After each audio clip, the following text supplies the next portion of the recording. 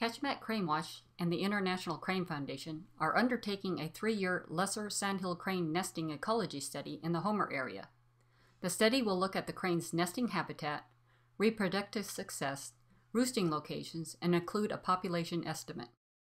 The study area for the project lies south of Anchor Point to Kachemak Bay and east to Fox River Flats. The Kenai Watershed Forum mapped wetlands in the Kenai Peninsula lowlands. They identified 10 different wetland ecosystem types. The Watershed Forum's work included an analysis of wetlands that would be suitable habitat for sandhill cranes, which they identified as lakebed wetlands. The nesting ecology study is looking at whether cranes nest only in these habitat types. So where do cranes nest in the Homer area? Nests were located in tidal wetlands, depressional wetlands, wetland-upland complexes, upland areas, and one on an island on a man-made pond. To date, no crane nests have been found in lakebed wetlands.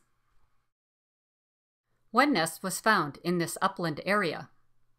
One pair nested in this tidal wetland, Mariners Park Lagoon.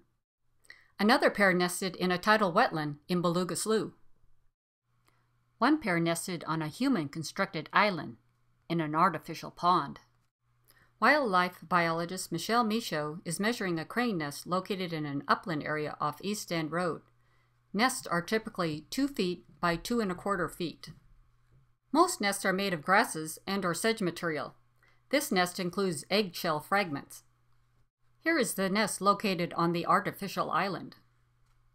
This nest is located in a wetland upland complex off West Hill Road in Homer, Alaska. Fireweed provided good cover for this upland nest, located about 12 miles out East End Road.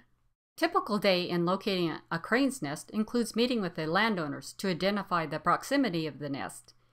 Here Michelle is making her way to an island to take nest measurements. The mud in the pond was too deep to try walking to the island, so the landowner provided Michelle with an inner tube and she rowed herself to the island. Based on the results from the first field season, 24 nesting pairs were observed with only 5 nests actually located. Heavy vegetation growth later in the season made it more difficult to locate nests. In one area, the grasses were over 6 feet tall. Sandhill crane chicks, known as colts, are quite cute when they are young, but totally helpless and dependent on their parents. Sometimes colts are orphaned or abandoned. This colt was cared for by Kachemak Crane Watch until it could be transported to Anchorage's Bird Treatment and Learning Center. Pairs and their flightless colts remain in the general nesting area, foraging, preening, and roosting.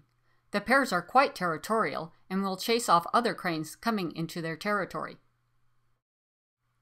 Nesting pairs and their colts can be found in many residential neighborhoods in the Homer area. Landowners are very protective of their cranes.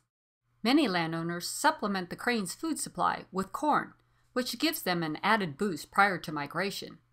This is the same food that they would feed on in corn stubble fields in their winter range in central California. Colts are easily distinguishable from adults as they lack the red forehead and the yellow eyes. Of the 24 nesting pairs observed, only 17 raised colts to the fledgling stage.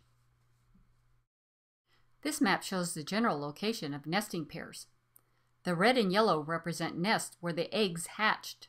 However, not all of the colts fledged. A sandhill crane atlas is being developed. This atlas will allow the general public to go online to report their crane sightings. The person making the report will be able to go to a Google map and pinpoint the exact location of their sighting. The atlas will ask for such information as the date, the time of day, the number of cranes observed, both adults and colts, and whether a tag crane was observed. This is one of the cranes with the satellite transmitter affixed to its legs. We hope to have this atlas up and running by mid-April 2012. On August 29th, September 2nd, and September 6th, 2011, Homer area residents were asked to keep track of crane sightings by location, time of day, and number of cranes observed. With this information, we hope to get an estimate of the crane population for the Homer area. The largest number observed to date at one location was 96 cranes.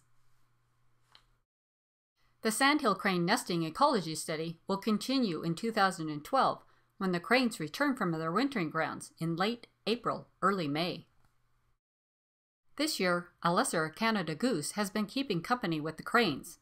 The question will be whether the goose migrates south with the cranes mid-September.